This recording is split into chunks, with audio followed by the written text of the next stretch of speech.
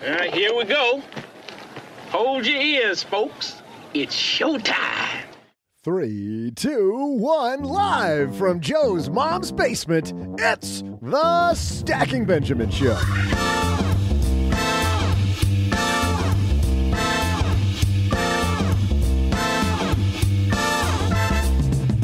I'm Joe's mom's neighbor, Duck, and man, how about this recession stuff, huh? I mean, how does it compare to other recessions? And what can we learn if we do go back and look at mistakes from the past? Here to dive into history books, we welcome from the Don't Retire, Graduate podcast, CFP Eric Brotman. Plus, from Earn and Invest, Doc G. And the financial writer ready to bring the wit, it's Paulette Perhatch. But that's not all. Our annual trivia competition is coming to a big close.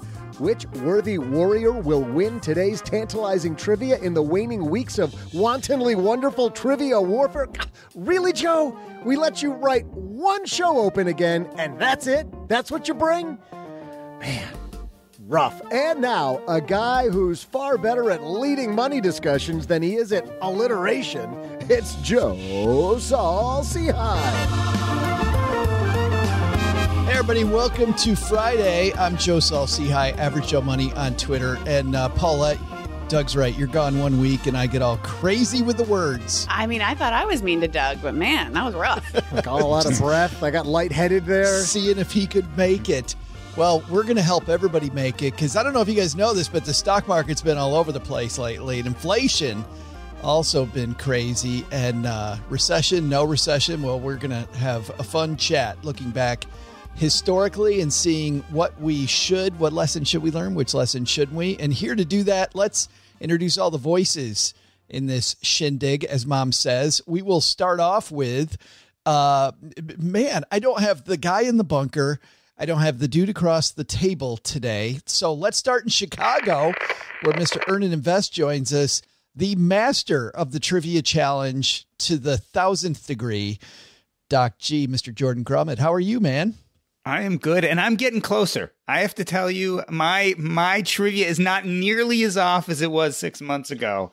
I am building. Did you win last time? No. It was 3 or 4 times ago, but I was more within like 10 to 50% as opposed to 1,000 times off. So I'm getting better. Exactly. We'll see if that continues. And the woman keeping life in Gainesville, Florida going. I don't know. What do I do, Paulette? Paulette Perhatch is here. Yeah, we can introduce the voices in my head. And the writer who made the big move to save money in Gainesville, where you also actually can spend money, it turns out, unfortunately. So who knew? Damn it. You have like a magnet, though. If there's a place to spend money in Gainesville, you'll go right there, won't you? Oh, I will find those $15 cocktails and I will drink them. I feel like Facebook ads are good enough for me. Like, I'm like, damn it, Facebook, take my money. Okay, I need those pajamas, those Michigan State, I don't know, whatever. And the guy who's wearing pajamas as he podcasts with us, I'm sure, because he could do this in his sleep, from Don't Retire, Graduate, Eric Brotman's here.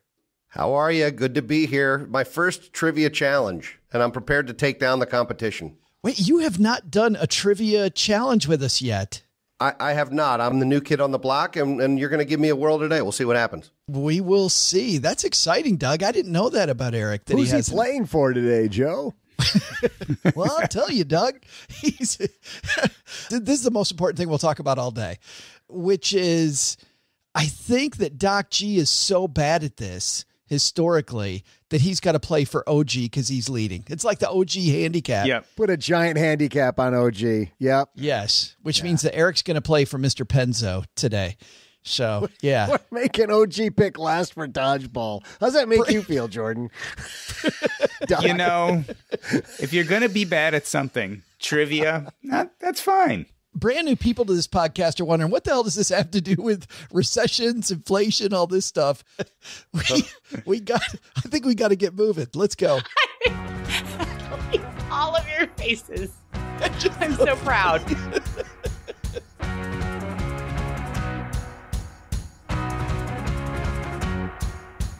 Our piece today comes to us from the Surviving and Thriving blog and the Plutus Lifetime Achievement winner, Donna Friedman, who's amazing in Alaska and has written some great stuff. And this is fantastic. This isn't your grandparents' recession, she writes. She says, when the going gets tough, it's tempting to invoke our grandparents and their tribulations during the Great Depression. I'm about to commit cultural heresy, Donna writes. A lot of their advice wouldn't help us. And then she dives into the Great Depression and really how this might be a little bit different. And I want to start with the certified financial planner in the room, Mr. Brotman.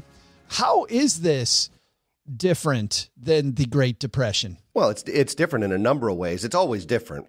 I think first and foremost, we are not currently in a depression. We are in a recession. I don't care who tells you we're not. That's political spin. I believe we're already in a recession. And what economists like to do is they like to announce that we've been in recession already for 6 to 9 months after it started. And so they'll tell us it's already rained like a meteorologist after the streets are wet. The thing that's different right now, fundamentally, I think, is that there's nothing particularly wrong. I know this is heresy too, but there's nothing particularly wrong with equities. The issue right now is that fixed income hasn't been a place to hide. And so, this is the first time since 1931 that equities and bonds have had this deep a dive at the same time. It's only happened 4 times in the last 95 years, and this is the worst since 31. So if there's something that we can say is similar to the times of the Great Depression, it would be that.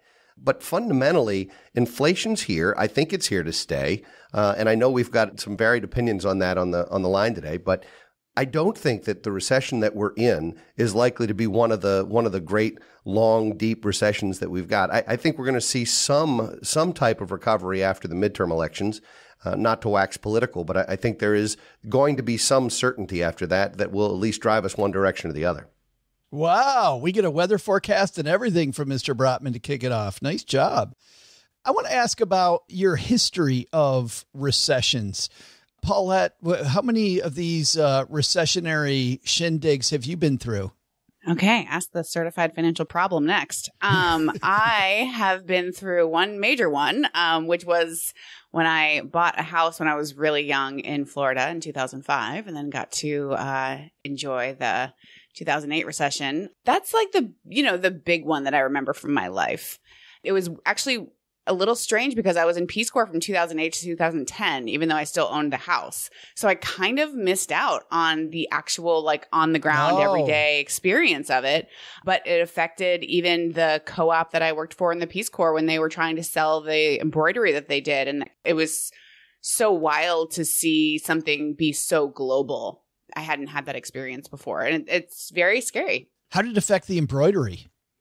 So my host mom, she would get up, take the 5 a.m. bus, go to the Capitol, and sell to a store. Can you tell everybody, by the way, what country you're in, where you're at? In Paraguay. Gotcha.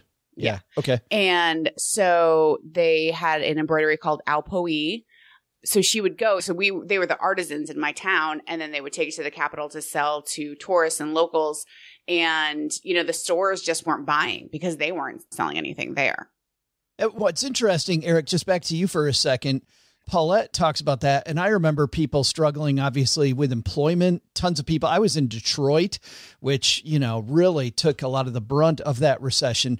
We haven't had a huge problem with employment yet. So a lot of people out there with this recession still have paychecks. That's a big difference. Well, it depends how you define a problem with employment. There's still a lot of underemployment, and unemployment numbers look good, but that's because people have stopped looking for jobs. It's been dubbed the Great Resignation, where people have not only stopped working, sometimes voluntarily, but they're not even trying to go back. And at some point, that can't persist. So unemployment numbers right now look favorable, but it's not because everyone's found jobs. It's because people have stopped looking for them. And that's a new and profound way to look at those statistics. I think statistics are only as good as the raw data, and the raw data doesn't suggest that's a strong spot for us. I just had a layperson question. So they don't measure people without jobs, but people looking for jobs for unemployment? Yes, and it's about first-time claims in most cases. It's about who's looking for work this week that wasn't looking for work last week. You see trends based on that. When a big company or an industry has major layoffs, you'll see the unemployment spike. And a lot of times, some of that's seasonal too. So if you're in an area where tourism is very large, you might have seasonal unemployment and other things that can easily be not only predicted, but weathered. This is a little different. People have, I think, proactively decided they're not working anymore. There are people who are retired. Don't these people have shopping problems? Well, they've retired prematurely. And for anyone who retired, you were talking about buying a house in 05 and sort of getting clobbered in 08. People who retired in 05 had a ugly wake-up call 3 years later. And I think that's happening now again. I think some people left the workforce during COVID and either haven't gone back or have chosen not to go back. And the further you get from employment, the less employable you are. And so it's a problem that's snowballing, in my opinion. Doc G, how many recessions you been through? So I have vague memories of the 80s and the inflationary crisis. My father had just died. My mom had just got life insurance and actually started deploying that life insurance right then, talking about bonds returning, 15, 18%. Oh, yeah. I think she put a bunch of money in the Magellan Fund. She actually did exceedingly well because of the timing. As an adult, I, of course, went and moved from one financial advisor to another and must have been in 99 or 2000, walked my big check into Fidelity, grabbed the first advisor they were willing to give me from the desk and put everything into tech. And of course, it dropped like a rock during the early 2000s. You know, I remember 2007, 2008, but I was in a very different place. And I think this brings up some of what Eric was talking about. What's different this time is that fixed income isn't as safe as we have thought it would be. Our bond allocations aren't returning what we were hoping they were.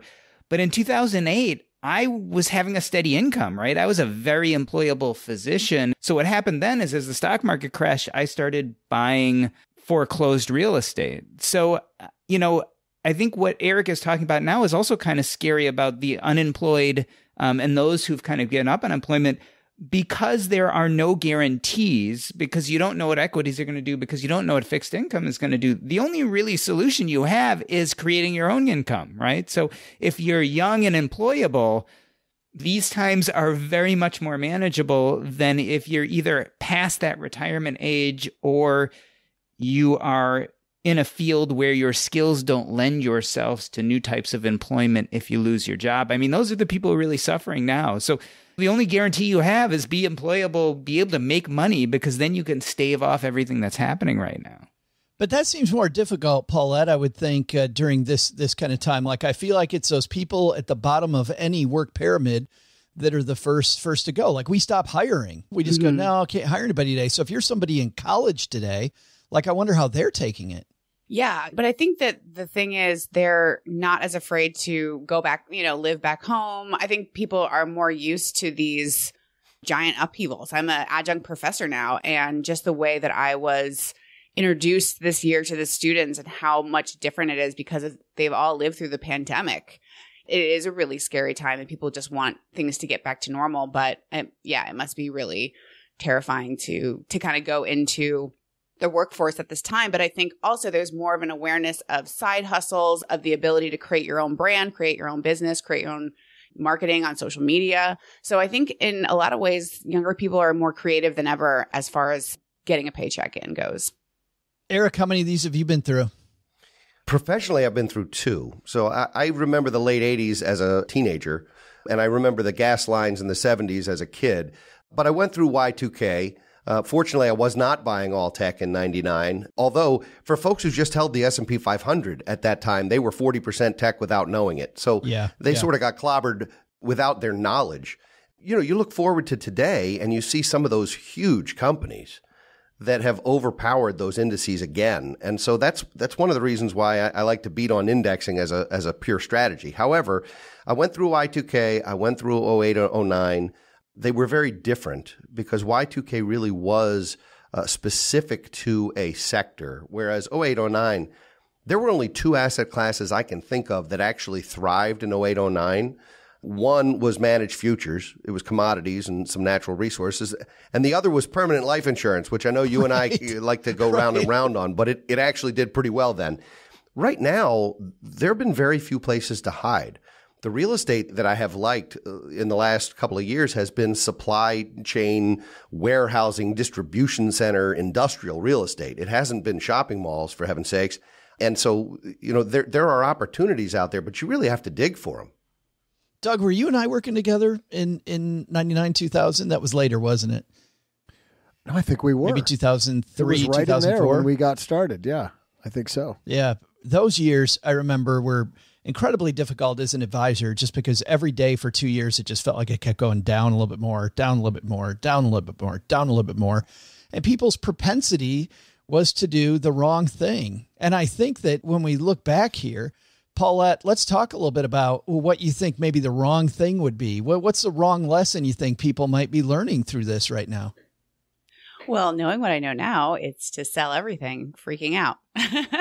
Oh, yeah. Nice job. Yay, I learned. I think because our lives are so short, but the market is long, we don't see the big picture. We just see what it feels like right now. And what has helped me by getting financially educated through no fault of my own is to hear how much you guys talk about, the history of the market and thinking about it in these a century or so. And so just saying okay, no, this is normal. It's like if a little kid started crying because the sun went down. It's like, nope, that happens every night. Just let's wait. And then tomorrow morning it'll come back up. I love that analogy, Doc G. Another thing you think might be a bad lesson people can learn right now? I think the bad lesson is to live in the moment, especially if you are in the accumulation stage and you're starting to get to the point where you have some extra. You're really starting to think about risk mitigation. And I think this is, it's always best to think about this right before you're in the midst of recession. But you really want to start thinking about your asset allocation, your diversification, and your revenue streams kind of early on in the game. And the idea actually, especially gearing up for stuff like this, is not to make insane gains. It's actually risk mitigation. It's how are you going to protect what you have and have modest growth? And I think if you come at it with that mindset, especially after you have accumulated some, you are going to weather these storms a lot better, because the idea is you really don't want to be making as many huge decisions right now. You really want to have been thinking about these things before you got into the hot water. This sounds like a decision you made when you walked into that office in 99, or as a result of walking into that office, putting everything in tech and then realizing that might have been the worst move of all. Well, I had no flipping idea what I was doing. And again, being young and having a little bit of cash, I was just ready to jump on whatever wave was going at the moment. But what you learn when you've been beat up enough and when you start studying this is often those waves are short-lived. And so you've got to start thinking about, am I investing for short-term or long-term? And am I excited about what's happening and what everyone is talking about right now? Or am I excited about something that really long-term can give me some modest returns that can protect all that I've accumulated, that can enhance my life, as opposed to I know by now that I'm probably not going to hit it big with one investment, right? I'm not going to go from zero to millions because I decided to jump into that tech bubble. And that's kind of the different outlook I have now compared to when I was kind of in my early 20s. I want to define something that you said earlier, though, because you said don't live in the moment. And I think that based on everything that you said, I think you're talking about not planning your money in the moment, like not planning your money based on that. Correct. In terms of lifestyle, I think you're talking about mitigating risks so you can live in the moment, right? So you can continue to just be. I think we're talking about the difference between our economic lives and our personal lives. And I think our economic lives do need to be planned out so that we can live in the moment, which sometimes means spending money and a lot of times means saving money. But yeah, I think from an economic standpoint, we have to be a little bit more conservative, and risk mitigation is something that we don't talk about enough. That's what's going to help us out mostly in these unforeseen futures, right? Because we really don't know what's going to happen with this recession, just like we didn't really know what was going to happen in 2002, and we really didn't know what was going to happen in 2008. The best thing we can do is kind of prepare ourselves for all sorts of different muddy waters. Eric, let's have the CFP get a little nerdy for us, if you don't mind. Which is, when Dr. How about a lot nerdy? Can I go a lot nerdy? I'll take a lot nerdy, Alex, for 1,000. Yeah. No, I want to ask you, though, when he talks about risk, I remember 2000 to 2002, and also the lead up to what Paulette's talking about the next recession, 2007, 2008. And man, everybody has huge risk tolerance until this stuff hits. Everybody does. They will look you in the eye all day and go, oh, no. Let's get just a little more. Let's get just a little more. And then all of a sudden, those were the first people, by the way, I don't know about you, but those were the first people calling me back when I was a financial planner, when things started to go south. What should we do? Oh my goodness. Are we taking too much? What do we, oh boy. Well, you hit it right on the head. And that's the pendulum that swings. And I'll nerd out a little bit. The pendulum swings between greed and fear, back and forth and back and forth. And, Warren Buffett said it best. He said it's best to be fearful when others are greedy and best to be greedy when others are fearful. And he's absolutely right. What tends to happen is we get a sense, it's FOMO. We get a sense that our neighbors are getting rich and we're not. And you have this tendency to chase something that's already happened. And that definitely happened in the tech bubble. And it also happened in real estate in the mid-2000s. But it's happened a number of times. You tend to feel like I've missed out on something and I have to play catch up. It's like being the guy who shows up an hour late at the bar and does 4 shots right away to catch up to his friends. It's never a good strategy, but people do it. Not me, of course, but some people might do it. At any rate, when that pendulum swings... He's heard it's been done. You've heard it's been done. I read about that in a journal of some kind, some medical journal. They said it's bad. But the tendency is to jump in after it's already too late and then to jump out after the damage is done. I mean, routinely, human behavior leads us to do exactly the wrong thing at exactly the wrong time. I think Jordan said it best. He said that it's really about risk mitigation. The truth is, if you look at any portfolio over a period of time, it is more important to miss the big mistake, to miss the big loss, than it is to catch the big gain. And I liken it to when the Titanic is crossing the Atlantic. If the Titanic had gone just a little slower and missed the iceberg, it would have had a better outcome. It's important to miss the big mistake. And that's what people run into over and over again. I think that's a great place to hit the pause button.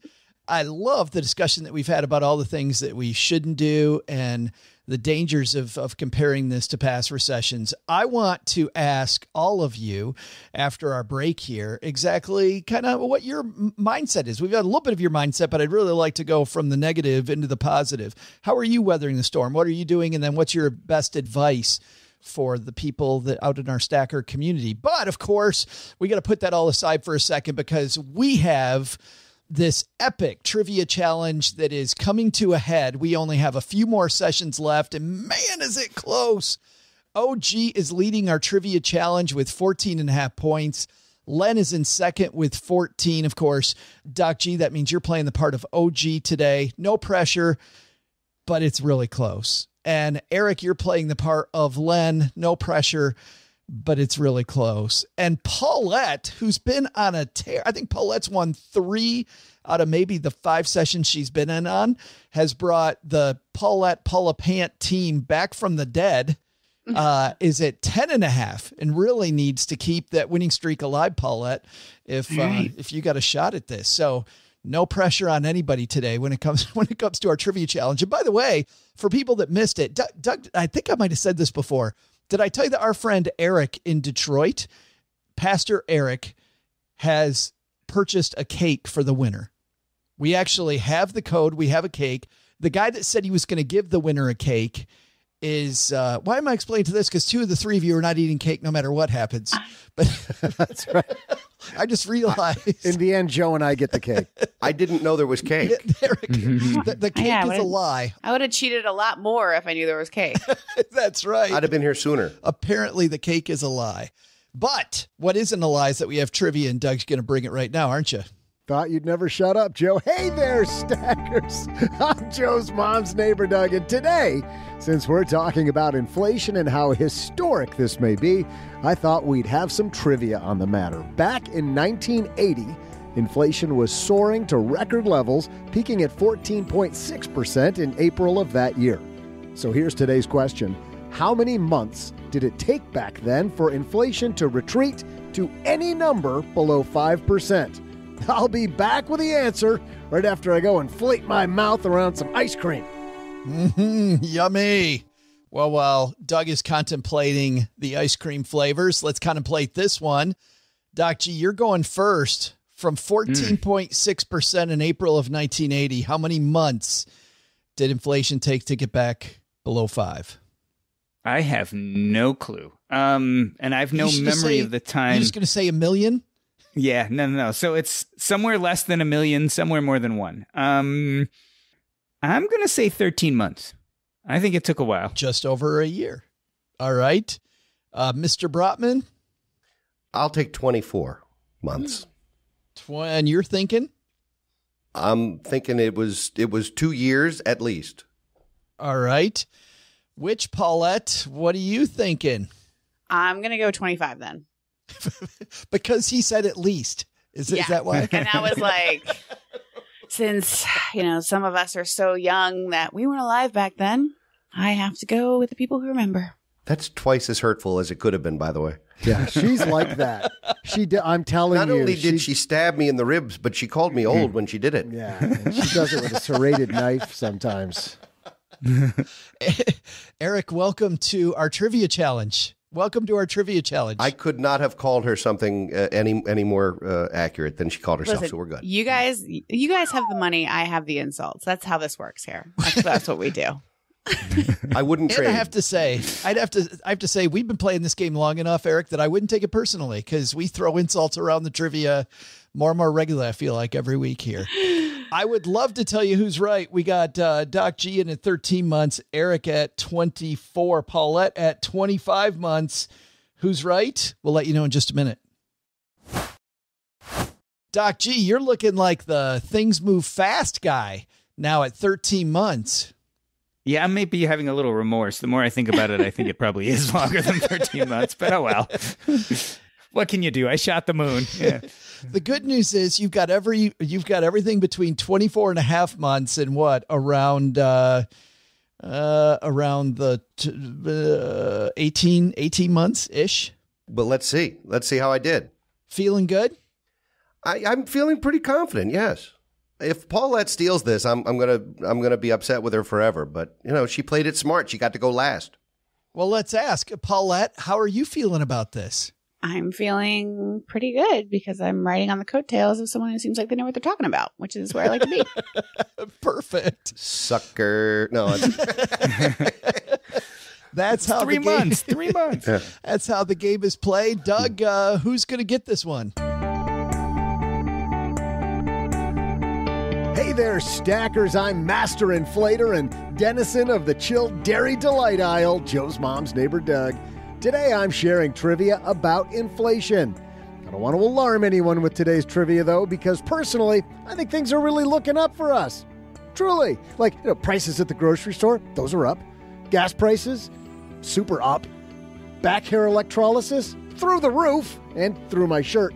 All right, enough messing around. Let's get you a trivia answer. Back in 1980, there were lines at the gas pump. Jimmy Carter was president. The Soviets were intervening in Afghanistan. Eric Brotman was in elementary school. And gold prices were rocketing from $300 an ounce to a then record price of over $900 an ounce. Inflation peaked in April of that year at 14.6%. But how many months did it take for inflation to hit any number below 5%? Well, Joe, I'm just going to say that our strategy of having Doc G play for OG worked perfectly because he was incredibly wrong. The Fed continued to raise interest rates for a year after the peak, but it still took nearly 3 full years, or to be exact, 33 months for inflation to drop below 5%, making Paulette our winner. Making it rain, woman. Cake is coming my way. Paulette continues the unlikely drive from way, way, way at the back when she took over to now. It's comeback season. It's so good to be good at things that don't matter and terrible at everything else. Truly a joy. Oh, congratulations, though. Savor it, Paulette. Savor the win. Savor the win. Built on the back of Mr. Brotman, I think. I think you can thank Mr. Brotman. I'm so glad I could help, Paulette. I will have, let me have some of the icing, please. Okay, I'll mail it to you. Thank you. Hey, time to move into our second half of the show. The second half of the show is brought to you by Magnify Money. Eric, you know what happens when you go to stackybenjamins.com/magnify money? My money grows? It does, because those brick and mortar banks that most people bank at might not be best in class. Over 92% of the online banks ranked head-to-head at Magnify Money. So head to stackingbenjamins.com/Magnify Money so you can check out better savings accounts, better checking accounts, CDs, and all the above. And with the interest rates going up, maybe time to check that out right now. stackingbenjamins.com/Magnify Money. All right. I mentioned two things I want to talk to you guys about. I want to start with really your mindset right now in this. And obviously, you're, as Doc G, and we'll start with you, you said, it kind of depends on where you're at, right, in your life as to how you take this. And certainly all of our listeners are going to be in different places. So we can't comment on everybody. But what about you, man? What's your mindset around this? My mindset is the person who can hold the bag longest wins. In other words, those who have some resources and some cushion, those who are well planned out are going to do fine regardless, because the stock market eventually always goes up. So the question is, are you in a place where you can wait it out? I think for me, that's kind of helpful because we still have income. My wife still works, even though she doesn't have to. She likes to work. I still have some income from various sources. So that makes me feel incredibly stable because I don't have to draw down, right? So anyone who doesn't have to draw down, anyone who's not looking to their 401ks, Roth IRAs, or taxable accounts in order to sustain themselves, if you can avoid needing to use those things, you can wait this out for a long period of time. So mindset is... Your first thought process is protect your income stream, is what I'm hearing. I think in this case, I'm lucky to have one. And I think for people who have an income stream right now, holding on to it until this resolves is a very reasonable way to make it through this. Paulette, how about you? Well, being 40, I think that I'm not too old to get a sugar daddy or a sugar mama. I'm open-minded. So that is going to be my strategy if everything dries up. That's just perfect. She just heads to TikTok and sometimes they come to me on Instagram. No, so I'm really focusing on my business. I think people will always need writers, and it reminds me of when the lockdown first started and I lost all of my clients. And because I have been investing in building a social media platform, I was able to go on social media and say, hey, I was one of the freelancers who lost their work, and I remember just 11 people retweeted it and my calendar filled back up. So, relying on all these kind of invisible assets that aren't on the balance sheet.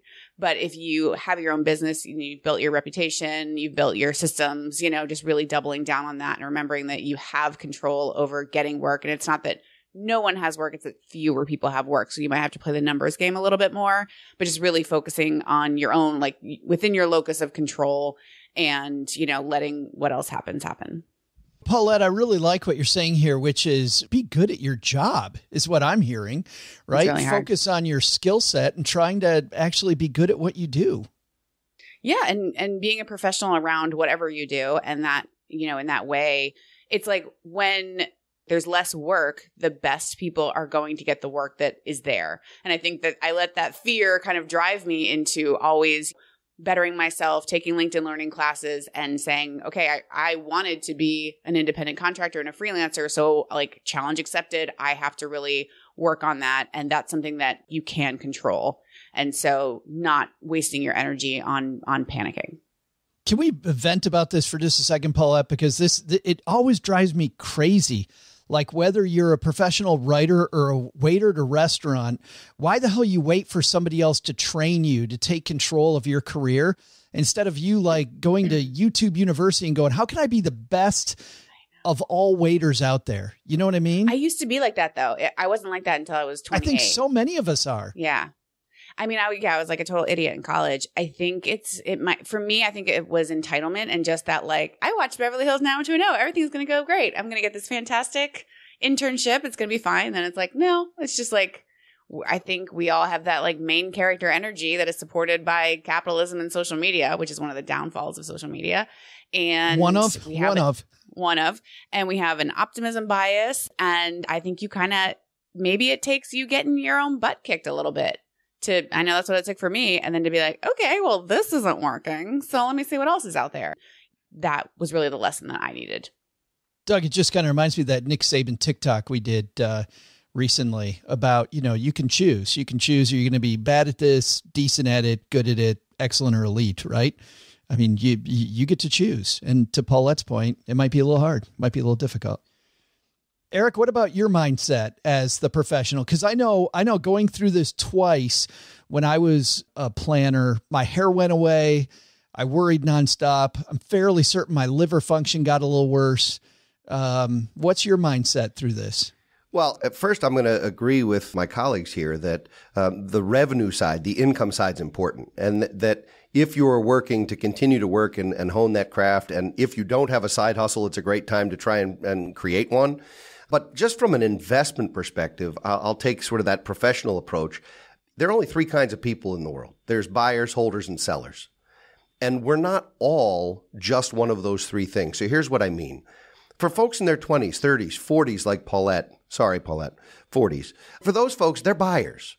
You know, historically, these are folks who are adding to their 401k every check, or adding to their IRA every year, or adding to their brokerage account every month, or on a regular basis. And for buyers, the best thing that can happen is to have some volatility and some meaningful dips in the market, because that's where you're actually creating value from dollar cost averaging. If you continuously have a market that only goes up, there is no opportunity to take advantage of any of the volatility. So this is a great time for buyers. For holders, it means you're going to lose some time. So if you're planning to retire in 3 years based on what you're holding, and you're not adding to those accounts in a profound way, your time frame, your timetable may be shifting. And these are the folks who might be working 5 or 6 years instead of 3 to hit that financial independence mark. And so I agree that you want to hang on to that bag as long as you can and not quit. And then sellers. Now, these are the folks who are withdrawing from a portfolio. And when you withdraw from a portfolio, it's like picking fruit from an orchard of trees. And as long as you're picking the fruit, you can pick it every year. The problem is that when inflation goes up and when you start to see your portfolio go down, we have a tendency to chop branches off of the trees, not just to pick the fruit, which guarantees you less and less fruit in the future. So if you're a buyer, keep buying. If you're a holder, hang on. If you're a seller, number one, hopefully you're already in a position where you've segregated your accounts. It is possible to be a seller in one account, a holder in another, and maybe even a buyer in a third. So you don't have to look at this as all or nothing. None of us are just one thing. So if you have accounts where you're adding money regularly, that's where you want to be a little bit more aggressive. When you have accounts that you're withdrawing from, you want to treat that with kid gloves. You want to know that you've got a meaningful stretch of time set aside, and I think that's 5 to 10 years. Know where your money's coming from for the next 5 to 10 years, and then don't worry about the news du jour in the Wall Street Journal. And that's the way I would treat it. Doc G, Eric, looking at those three types of people, I know that you've talked about being financially independent. Would you see yourself more as a holder then or as a buyer? I definitely see myself as a holder. Because I have some income, I sometimes buy, but I've tried to set up assets that will support me for the rest of my life, regardless of what comes in from a few years ago. So if I have the luxury of buying, if I have some extra cash around, I will. But I expect my assets to last. And so, again, I'm kind of lucky in the sense that we still have income, so we don't even have to test that theory. That's why I do so many squats, so my assets will last. And they will. And so that's the idea, right? Is you got to flex those assets. Thanks, Joe. I did. At least Joe laughed. I laughed because I did squats this morning, and right now my everything south of my stomach hurts like hell because me and squats just do not get along. It is a bad deal.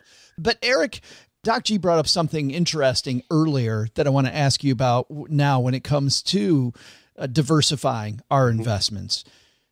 The right time to diversify your investment strategy probably isn't today, isn't right now. However, let's say that you know you're in the wrong place. Well, you're looking at me like you don't like the way I phrased that question. It may be now, huh? Well, I think the best time to invest is always immediately. And the best time to diversify or do the right thing is always immediately. You can't improve on the wrong thing by continuing to do the wrong thing. And so while I don't think people should run out and suddenly rebalance everything, the time to rebalance usually is when some asset classes have gotten their teeth knocked in. Because what you're essentially doing, if you're maintaining balance and diversification, is you're buying the losers and you're selling the winners. And it requires fortitude to do that because we have a tendency to say, oh, I'm riding this ride all the way up and I'm scared of this one over here. But the fact is, if you're holding a portfolio, and that could be not just investment assets that are stocks and bonds or cash, but it could be alternative assets, it could be real estate, it could be other things, the time to diversify, the time to do the right thing is always immediately. What am I solving for? If I'm a buyer like Paulette, what am I solving for? Staying aggressive? Yes, absolutely. Not necessarily getting more so, but staying your course. If you're adding $1,000 a month to something, don't stop doing it because things have gone south. It's exactly the time where you'll benefit from the behavior. What am I solving for if I'm chopping down limbs? If I'm a seller right now and I'm chopping limbs in my orchard? That's where you have to start figuring out how to live on less fruit or how to make more trees, which means going back to work. If you've quit, it means a side hustle. If you need a second job to prevent dipping into your portfolio assets, that's where you need the top end to come in. That's where you need to make more money in other ways. Diversify your revenue as much as you diversify your investments.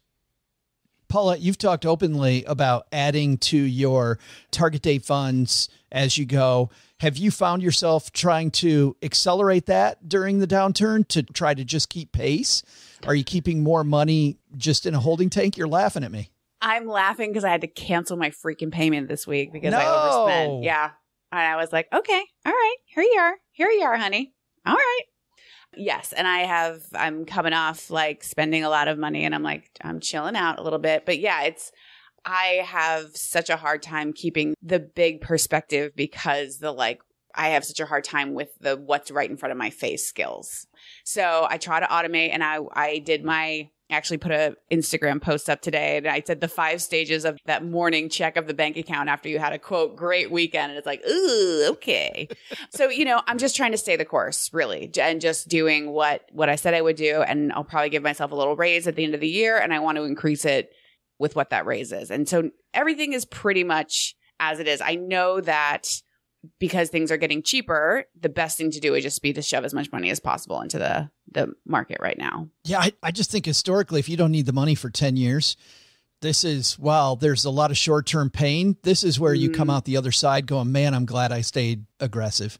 I'm so glad I stayed aggressive. I mean, I think it all begs the point that, yes, we don't know what's going to happen with this recession. We don't know how this recession is going to be different from other recessions or how long it'll last, et cetera. But I think what we keep on coming back to is if you plan well from the start and you develop the good habits in the beginning and you're thoughtful before these big things happen, most of the time your plan actually is to stay the course. I totally agree. What if you're a chaos monster? And I think that's a great place for us to leave it. Hey, guys, thank you so much for this fantastic discussion. Just so many takeaway points, I think, for our Stacker community. Let's find out what's going on where you guys all work. We'll have our guest of honor, Mr. Brotman, go last. We'll go ladies first. Paulette, what's going on in the writers community? So at Powerhouse Writers this week, we're talking about getting organized, which is really fun because I'm designing a piece of software called the Writers Mission Control Center. So it's organized is really, all the information you have to track in your business. It took me forever to realize I need to track my opportunities because I'm just like any other business as a writer. So we're working on that. And then our next session, we're working on being systematic because that's how your organization moves through time, right? Where you kind of work your week and things get chaotic. And then at the end of the week, you have what I call my executive meeting. And then you get it all together and get it all organized again. And so, yeah, we've been having a lot of fun and have some great freelance writers in there. So it's a good time. And if the key is to keep that income stream coming, being systematic, I think is a huge part of that. Totally. Like doing your lead generation every week, not just I don't have any work. So, and we'll be starting the next session of Powerhouse Writers in January. So people who want to start a side hustle and diversify during the recession can check that out. There's a good holiday gift to give yourself, and that's at powerhousewriters.com. Mr. Grummett, what's going on, Doc G, with Earn and Invest? What's coming up? So we just had Sean Mullaney on to talk about the Solo 401k. That is his book. We are not going to talk specifically about the Solo 401k, but we're going to talk in general about this idea of how do we use the tax code, all the different ways in which we can save for retirement that takes advantage of what the government allows us to do, how it allows us to defer taxes, et cetera. What are the different options? What options are good for which people? And how that can affect our long-term savings. And that's it, the Earn and Invest podcast. You know what? As Doc G's talking, Doug, I was thinking he's talking about the Solo 401k. Maybe there's some solo stove 401k. where you spend I was worried we were going to get through this whole episode and not talk about Solo stoves. I'm so glad you saw the direct correlation there. I seriously need to get that sponsorship. I need it. And I heard it on another podcast finally. So I went to Westwood One and I said, you guys got to get us a sponsorship because how much money have I lost already? Why pay for the cow? If you're Solo stove, why would you pay for the cow? Good point. Because I have sold so many Solo stoves. Mr. Brotman, you have a Solo stove? I don't. Although Doug just did refer to you as a cow. So you can take that up with him later. We've known each other for a long time. I just let it go. All right, fair enough. Just let it go. I do not have a Solo stove. You get angry about the big things. You know what I mean? Over time, you learn absolutely. to pick your battles with your work spouses. Absolutely. Yes. Hey, what's going on at Don't Retire Graduate, my friend? This has been a fun fifth season for us. We launch our season in September because we're on a school calendar. And this year is our first year where we've gone to video against my better judgment. Rather than just doing audio, my face for radio is now being broadcast. And Joe, for the record, was our first guest on season 5. So if you want to check out my absolute rookie venture, Joe was my guest, and he took it relatively easy on me, so I appreciate that. But we're having a great time. We have a guest every other week. We have a new episode every Thursday, and it's been so much fun. I love hosting the show. It's at don'tretiregraduate.com. I've been twice on your show. Yeah. And I feel like both times I come on, you're like, okay, we're done. I'm like, no, let's hang out some more. Well, half an hour is not a long time to do a show and have a great conversation with folks. And you and I'd say we could yap for hours, but we just haven't done it on camera before. That's true. Yeah. We have. Yeah. At a bar down the street from the place we had our meetup in Baltimore. Correct. I'd mention the name, but then you'd be a cow again. So I won't give them I'm not going to give them the heads up. No, I'm not doing it. Do not want to. And that's Don't Retire Graduate, the podcast, available where finer podcasts are. And you know what? For Don't Retire Graduate, Earn and Invest, and for Powerhouse Writers, just head to our show notes page at stackingbenjamins.com. I think that's going to do it for today, guys. Doug, if I don't have it, you know who's got it? Doug has it. Doug, what should we have learned today, man? Darn right I do, Joe. First, take some advice from our team. History? While we should learn from it, remember that all downturns are different. Don't bet money that this ending will be the same as last time. Second, take it from Doc G. Much like a colostomy, whoever can hold the bag longest wins. Protect your income stream as long as possible, and you should be fine. But the big lesson? Don't ask Joe's mom about 1980 unless you want to hear her rendition of Funky Town. She really cannot hit the high notes that well.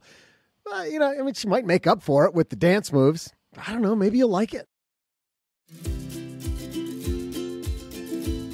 Thanks to financial planner Eric Brotman for joining us today. You'll find Eric's podcast, Don't Retire Graduate, wherever you're listening to us right now.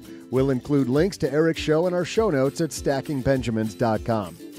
Thanks to Doc G for hanging out with us today. While trivia usually isn't his thing, hosting an entertaining podcast is. You'll find Doc G at the Earn and Invest podcast, wherever you're listening to us now as well. Big thanks to incredible writer and writing coach Paulette Perach. Oh, I can see she wrote this. For joining us today. Speaking of Paulette, we should tell you that this show is the property of SB Podcasts, LLC, copyright 2022, and is written in part by the aforementioned Miss Perach, who helps writers power their words, their work, and their earning potential with her Powerhouse Writers Coaching Program. Find out more at powerhousewriters.com. Thanks also to our team who made today possible. Karen Repine plotted out this episode for us and schedules our guests. Brooke Miller handles the show notes and creates our amazing newsletter, The 201. Tina Eichenberg makes the video version of this show, and both Autumn Seahigh and Gertrude Smith are our social media mavens. Not only should you not take advice from these cheese bags, don't take advice from people you don't know.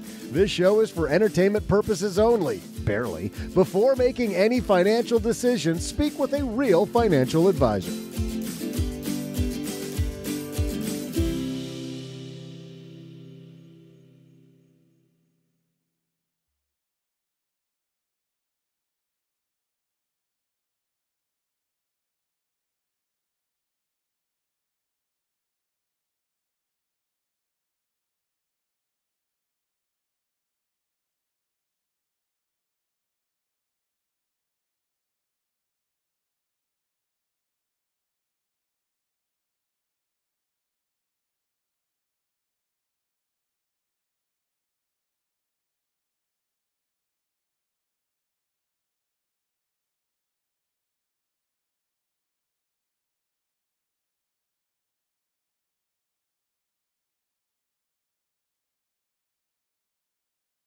Welcome to the after show, everybody. This is the part of the show that doesn't exist. What happens here, Eric, in the after show stays in the after show. So we don't talk about it. If you have to talk about it, which people do from time to time, we call it dessert. But it's probably better if you let people discover this segment on their own. So I was thinking when we were joking about Eric being in elementary school in 1980, I was also thinking about those days and some of the just idiotic stuff I did that may not have been the best decision. And I was wondering if you guys have some stories about those. Oh, Doc G has one. So this was also in the 80s, right? I was in high school, and my parents made the mistake of going out of town and leaving me alone. So I, of course, broadcast to all my friends that we were having people over at my house. And the next thing I know, there were 40, 50 people in my house, alcohol everywhere, empty cans, etc. And then, of course, what happens? The police pull up. Oh, my God. Oh, man. So the police pull up right at the same time my stepbrother pulls up. So I was probably, I don't know, 16, and maybe he was 18. So he was a little more senior than me, and he was, let's say, confident in the best of ways. And so he walks up to the police and somehow convinces them to go away and not ticket us and not give us any problems. I mean, literally, people had run out of my backyard. There's like a woods in my parents' backyard, and they ran to the woods and ended up like right by the expressway. It all went to haywire. We had alcohol everywhere. The police didn't even come in the house, and they left. Crazy. What did he say? What did he say? I have no idea. He's just that kind of guy. He just went in, chatted them up, and got them to leave. We cleaned up the house spotless. My parents come home the next day.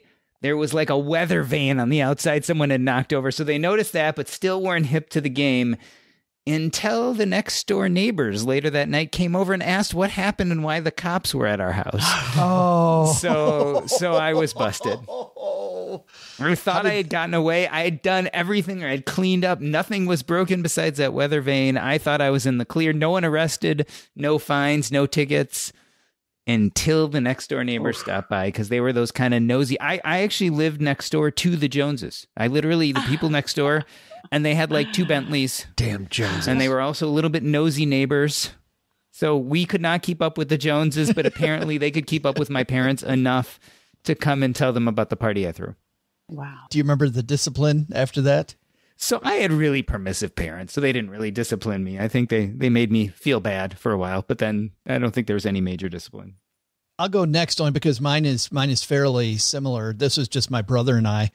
We decided that we really wanted to do like boxing but we didn't want to hurt each other anyway. We decided to have a pillow fight where we would just throw pillows at each other until somebody landed on a knee.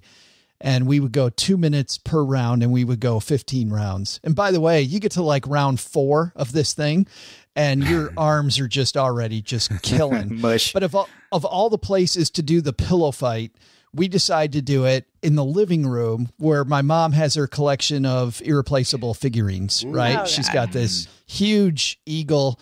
And of course, like in round 8, my brother, I remember I miss him, and I just took a big whale at his head, and I just miss him. And then I turn and I see just a face full of pillow, just huge pillow hits me right in the middle of the face. And of course we learned after the first 2 rounds, by the way, to twist that pillow about 18 times so that it was really just this tight packed ball. Anyway, I fell into the table. The figurine goes over and the wing breaks off this big thing. My parents are away for the weekend.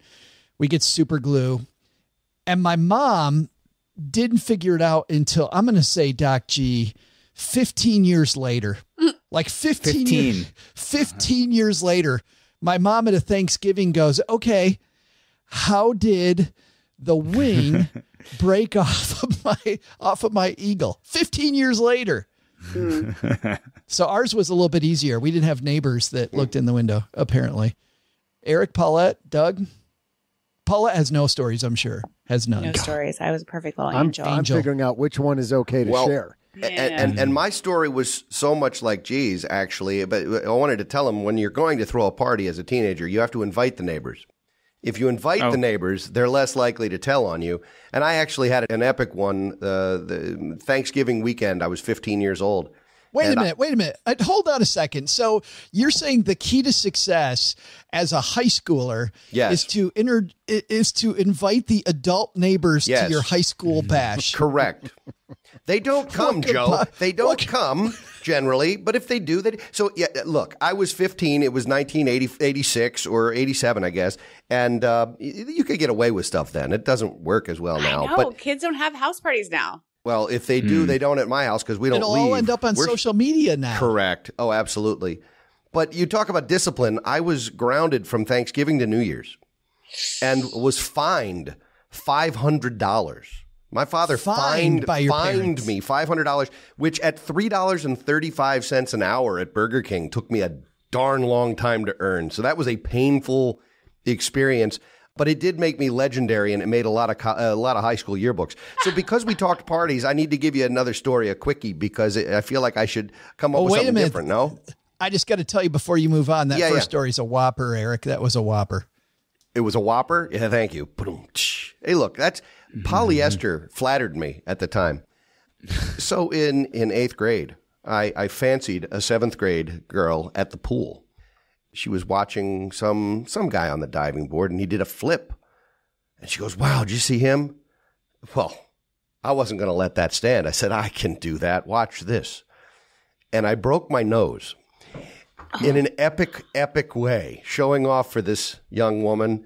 They had to clear the pool because the pool went purple because of all the blood in the pool.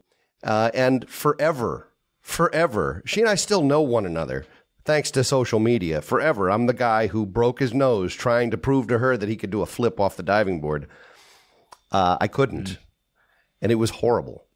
What'd you do, clip the end of the diving board with your nose? No, I only went 3/4 of the way around. I wasn't as aerodynamic as I expected, and I hit my face on my own knee. The knee hit the water, and my face hit my knee, and I went under, and this was the era of Scooby-Doo. And if you recall, occasionally in some of those cartoons back in the 70s and 80s, a character would swallow a bar of soap and would spit out bubbles, and you wouldn't hear what the bubbles said until the bubble popped. I promise you, I was on the bottom of a 12-foot section trying to see if my nose was still there, and I said, "Oh, I broke my effing nose." And I hope it popped at the top and people heard that across the whole pool. Because that's what I thought my nose was gone. Like, that hurt a lot. Oh, I can't imagine. Yeah, that sucked. Speaking of impressing girls, in high school, I mean, we all had the high school party and we got busted. Yeah. Boring. We've all done that, except Paulette, maybe. But in trying to impress a girl, I dated a girl who was a year older than me. She'd gone to college down in Ohio, south of us, about, 5-hour drive, 6-hour drive. And I'd already been down to visit her that fall. You know, it's young love, right? You just can't stand to be apart. So I'd already been down to visit her, 4 times. And my parents were going out of town for a weekend, and I thought, perfect time for me to go down and visit her. And they expressly forbade me from going to visit her. Well, I'm not letting that stop me. Right. But I just thought, I got to be extra careful. So I called one of my brother's friends who had a brand new thing that had come out called a radar detector. Thinking, sweet, like this is going to guarantee me safe passage through the state of Ohio to get to university and hang out with my girlfriend. So I get the radar detector, and there was another girl in my high school class who was dating a guy down there. So she hitches a ride with me. We're cruising down there, and I feel like I'm bulletproof. I don't get 500 yards inside the state of Ohio when the radar detector goes berserk. And I get tapped for going, 15 over, 20 over. I get pulled over, and she says to me, I hear in Ohio, you've got to pay the cops right in the car. Like, you don't have a choice. You got to pay them right on the spot. Mm-hmm. So the guy pulls me out of the car, brings me into his car. I'm terrified. I'm, teenage kid, and I figure I got to pay. So what do? I pull out the cash out of my wallet. Can we just make this go away?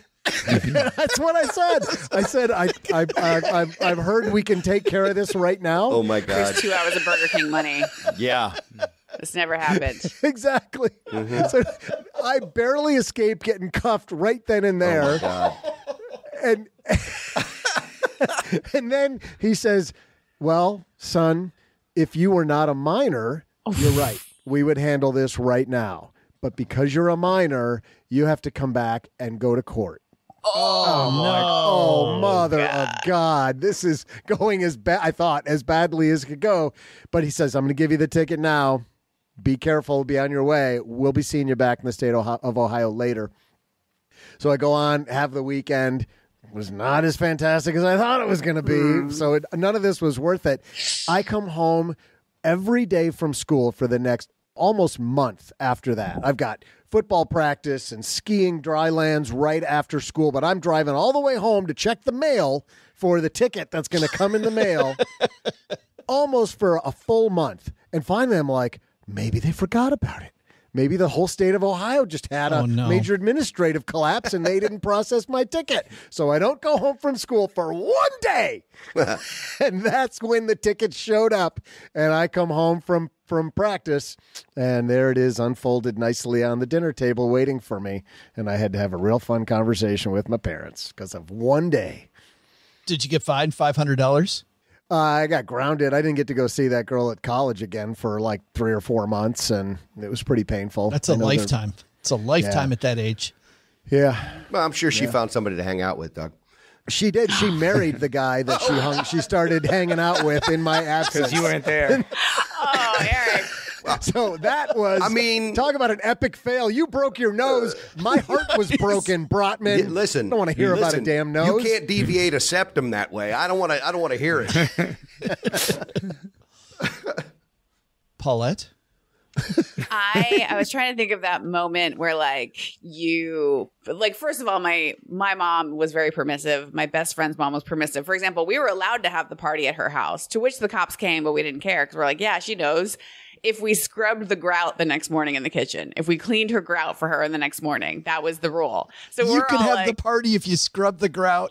We're like scrubbing and we're just like, we're singing like scrub the grout, scrub the grout. Now our parents are like, maybe that wasn't such a good idea. Maybe we should have had some rules.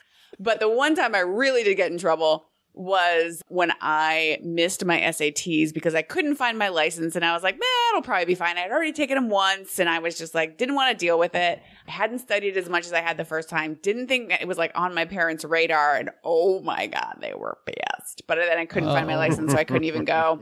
So one of those things where you're like, alert, I had ADHD at the time. And just like all the things that make you like hate yourself. And then you're like, oh, that was ADHD. Got it. So you didn't even get in the car and go. Did you just tell them? No. Did you tell them then? Did you say, I can't find my license, so I'm not going? Yes. They were not happy. It was not good. But yeah, we were naughty pants. We were definitely naughty in high school. I think that's the universal thing. None of us had happy parents.